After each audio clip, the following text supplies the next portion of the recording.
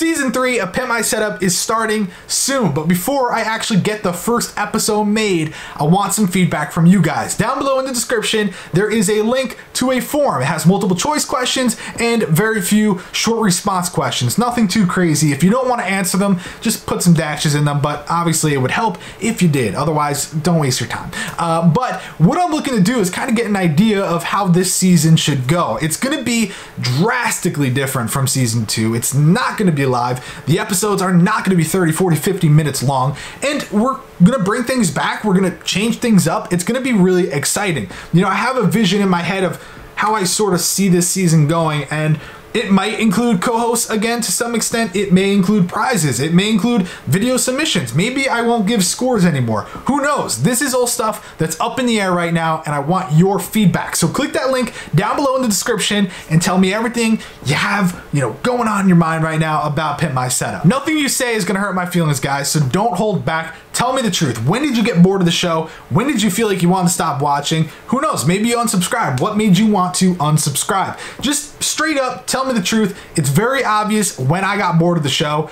Maybe it was the beginning of season 2. No, just kidding. But it's very obvious when I got bored of the show. I haven't enjoyed doing it, and that's why I ultimately stopped and took a break. So nothing you say is gonna hurt my feelings. Tell me the truth. I'll probably agree with you on most of the stuff, and that's why, like I said, I want to bring things back. I want to introduce new things. We're gonna shake it up. It's gonna be really good. So let me know, guys. Fill out the form down below. I would greatly appreciate your time.